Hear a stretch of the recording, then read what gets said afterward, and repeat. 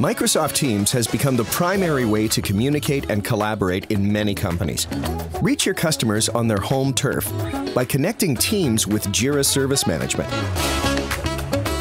Enable cross-tool conversations in real time. Start a Microsoft Teams conversation right in your Jira issue, or triage tickets with your coworkers in Microsoft Teams.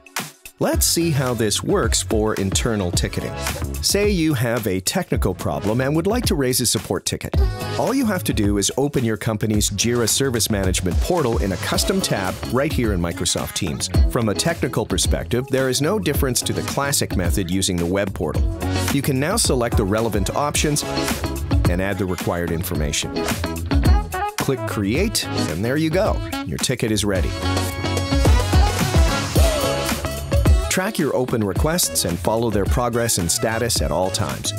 Now, let's switch to the agent side. They have already received the request.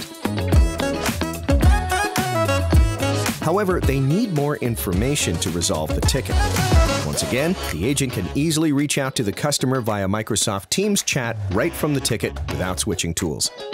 The best thing is that the conversation is now clearly documented in Jira and in Microsoft Teams. No information is lost.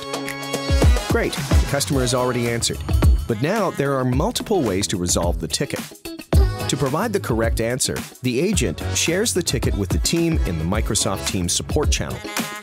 The whole team can now join the conversation from Teams to share lessons learned and solutions. Perfect. You found a solution, so the agent can close the ticket.